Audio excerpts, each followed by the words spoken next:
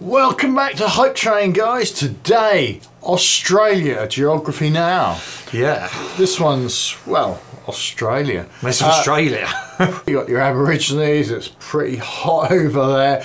There's some pretty serious poisonous spiders and Yeah, there's quite a lot of poisonous stuff like that. Yeah. And wallabies. Can't forget the wallabies and kangaroos, etc. So we know little bits about Australia, but we are aware that this was recorded about 4 years ago by the Geography Now channel, going alphabetically. It could be a little bit out of date. Yeah, well, bearing in mind quite a few people slating for getting things wrong anyway, so there's going to be some things we get that there's going to be out of date, but should we go for it, Kev? Let's take a look.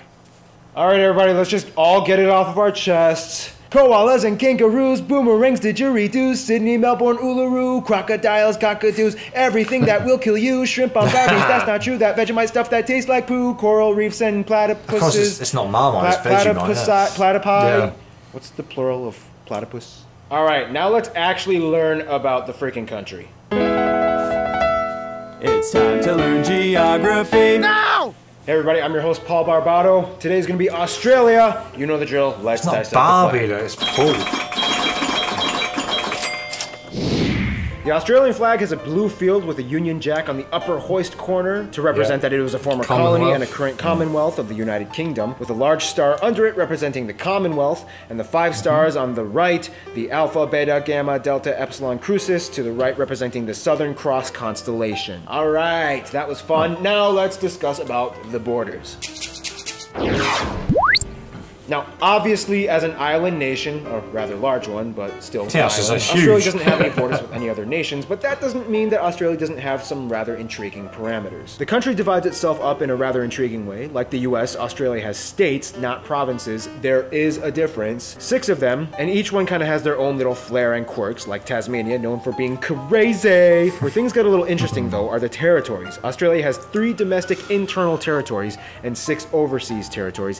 Technically 7 if you include the Australian Antarctic territory, even though the Antarctic Treaty kind of bans anybody from claiming Antarctic soil as their own, which we will find out in future episodes that a lot of countries do a wonderful job at ignoring. The 3 internal territories are Northern Territory, Capital Territory, which is basically just the capital city of Canberra and some extra space around it, and the confusing little tyke Jervis Bay Territory. Jervis Bay was bought and developed to give the inland capital Canberra access to the sea, and eventually Jervis Bay split from the capital. However, it's still counted as part of the capital in elections. It's a little confusing, even though it really doesn't have much going for it, except for a small navy base and beaches that it kind of took from other neighboring towns. The most dramatic border area, though, would have to be the middle of Australia. For years, this slab of land didn't exactly quite know how to distinguish itself and has gone through 4 transitions in the past century. First, it was all South Australia, which didn't quite make sense because parts of it touched the northern parts of Australia, so it split into 2, 1 state and 1 territory. Then for 4 years, it became South Australia and 2 territories, the new one being called Central Australian Territory,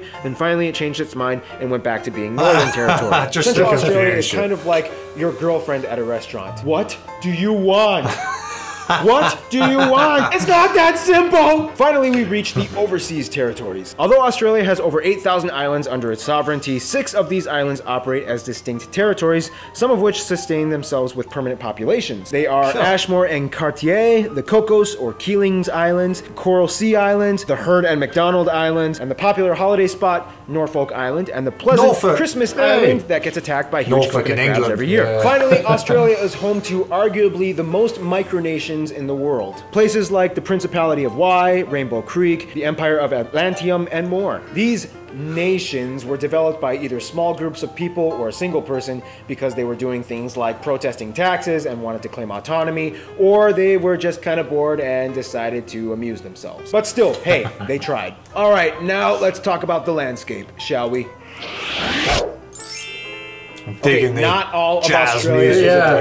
Only about 35%. Okay, so besides Antarctica, Australia is the driest continent on the planet, which explains why, yes, 85% of the population lives along the edges of the country within 50 kilometers of the coast. Nonetheless, a lot of places, specifically around the coasts, actually have very temperate and even tropical landscapes. By the north, you find tropical zones and wetlands and rainforests. By the far edges on the east and west, you can find subtropical zones with lighter forests and plains. A little bit inland, close to the interior, you find grasslands and flat stretches of semi-arid terrain. In the southeast by Sydney, you find temperate, cooler, arid land with semi-tropical, yet slightly dry areas with an abundance of trees and plants. Then of course you have Tasmania, which is on a completely different level of green. Then we reach the deep interior where we hit the Great Deserts like the Great Victoria and the Great Sandy Deserts. This area is famously known as the Outback. The Outback is essentially the area of Australia with long open stretches of red and orange desert that lays out beyond the horizon with few sparse populations of people that can be found anywhere. It has a dry, rocky, rugged terrain that everybody assumes is teeming with a variety of poisonous insects and reptiles, and, well, I mean, it kind of is, but still, there's more to it than just that. Oh, and don't forget Lake Hillier, that strange lake that is mysteriously naturally pink for some strange reason that baffles scientists. Now, if there's one thing that really epitomizes Australia, it would have to be its world-renowned beaches and coasts. People flock from all over the world just to enjoy the beautiful, pristine atmosphere of a real, authentic Australian beach. Just remember to put on your sunscreen, though. Australians actually kind of have a joke where they can tell who the ignorant tourists are. It's usually the ones who think they'll be totally fine sitting out in the sun for more than 20 minutes.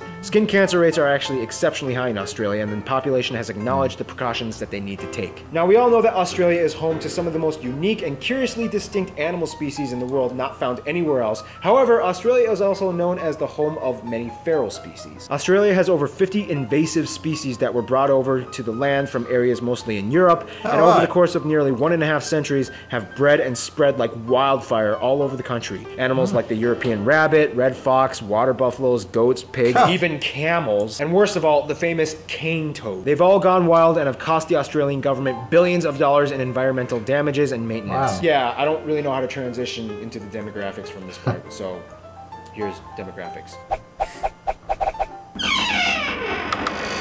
Today, Australia has a population of about 23 million people. Now, to many outsiders, Australia is kind of known as the place where they all live around the outside. First of all, that's true. Second of all, that's only like kind of half true. Yes, during the early years of Australia's colonization from the UK, droves of convicts were sent to penal colonies in Botany Bay, which is now in present-day Sydney. Over 165,000 convicts, about 25,000 of which were women, were sent over the course of 80 years. Although the British weren't the first ones to discover Australia, it was actually the Dutch. As they came, they named the land New Holland and the adjacent island next door New Zealand after the province of Zeeland in the Netherlands. However, as we'll soon discover, the Dutch were really good at discovering places, but kind of not so good at colonizing and maintaining those places for themselves. However, most of Australia's population came from natural colonization from British non-convict nationals. Some would argue that Australia was kind of like the UK's version of Operation Backup Plan in case of America goes crazy. After the American Revolution, the UK tried to compensate for lost colonies by re-establishing new ones, and Australia was hot on the list. About 85% of the population is European. Asians make up the next largest minority of about 12%, mostly coming from China and India and other Southeast Asian countries like Vietnam and the Philippines. And by the way, yes, Australia does have black people, not many, but before the Federation began, Africans, mostly from sub-Saharan countries like South Africa, Mauritius, Zimbabwe, and Sudan, have historically resided in Australia. It wasn't until the 60s when African assistance programs allowed many Africans to study and eventually move to Australia. Today, they make up about 1% of the population. One demographic of people that commonly gets overlooked, though, would have to be the native Australians, commonly known as the Aborigines, which make up about 3% of the population. Aborigines are a very unique and distinct people group that come from hundreds of different tribes, each with their own language and dialect, spread throughout the north, south, and central regions. Today, Aboriginal rights are a huge hot-button topic in Australian legislation, and about 22% of the land of northern Australia is Aboriginal-owned. In 2013, Aboriginal groups actually banded together and decided to kind of make their own little state called the Murawari Republic, independent from Australia. The Australian government, though, doesn't really recognize this claim and just kind of brushes it off with a meh, as long as you don't cause a civil war attitude. Well, as you can see, a lot of people have come to live in Australia, but now let's see how Australia interacts with the rest of the world. Not seen too much about the landmarks, have we? Australia see that a lot more than more recent episodes. It's a very popular country. If this was high school, Australia would be on the top of the social ladder, hands down. Everybody knows something about Australia. When it comes to friends, though, Australia not only goes for the cool kids, but also the strategic ones. Of course, Australia gets along with many of its Asian neighbor nations, specifically China and India, as large numbers of people from those nations live in Australia, and they do great business with them as well. Australia gets along pretty well with the islands of Oceania, except Fiji. In 2006, Australia refused to back up a military coup that overthrew the government in Fiji, and since then, things have been a little weird between the two countries. In terms of their best friends though, of course, New Zealand would have to rank in the top level, and they are basically like siblings that share a very similar culture, language, and histories as former colonies, whereas the UK also has a high priority on Australia's entourage as they make up the largest demographic of people ethnically and as migrants in the country. But finally, we reach the USA. The USA and Australia kind of have a little crush on each other. Australia is always there to back up the US in times when allies are necessary, and the US, well, I mean, we Americans, we just love Australians. We love their accents, we love their culture, we love their accents, we love their spunky Australian attitude, and we love their sexy, sexy accents. Almost any Australian that comes to the US is immediately loved and welcomed, even if they are slightly sociopathic. One sentence with that accent and we are smitten. We love you, Australia. In conclusion, Australia is just, everybody loves Australia. Stay tuned, Austria is coming up next. Austria, yeah, we ain't looked at that one yet. I think there's quite a few we haven't looked at, to be fair. But Phil, we've probably done a good 20 or so of these now. But I'll tell you what, before we even start recording this, I've always portrayed Australia as the feel-go-happy, a bit like Holland, you know, with the Dutch and that. The feel-go-happy nation that seemed to kind of, within reason, get on with every other nation. They're very down to earth, aren't they? Not as political as some others out there. I'm not naming names. No, that's it. I feel just more like us, to be honest, more down to earth a bit. It's always been like at school and that, it's like that's where we sent all our slaves, or not our slaves, our criminals. The criminals, yeah. We just there's that island, just take them off over there. Drop them over there. Burn. But I was surprised to see that we actually took out some of the animals from Europe. Actually, got transferred over there, and that's how they ended up over there. I never knew that. So. But no, I'm sure that's common sense when you think about it. Yeah, it's probably in every country, isn't it? Yeah, more likely. But no, as always, there's bound to be stuff there that, you know, didn't call himself Barbie. We know him as Barbie got wrong, supposedly, in that episode. Whack it down below. Anything else he didn't add as well, add it in there. What your thoughts are. Covered the actual graphical part. Yeah, and the basics of it. It went very quickly through the animals and that there. It'd have been nice to have seen a bit more of that, but... Yes, but no, it's like 4 years ago, so he's developed some progress. He does a lot well now, doesn't he? In that sort of way. He crams it in normally into 25 minutes rather than that was like 10 minutes long. So yeah, whack it down below. Anything you want to add. Other than that, if you're still here, thanks for joining us, and we'll see you real soon. Catch you on the flip side.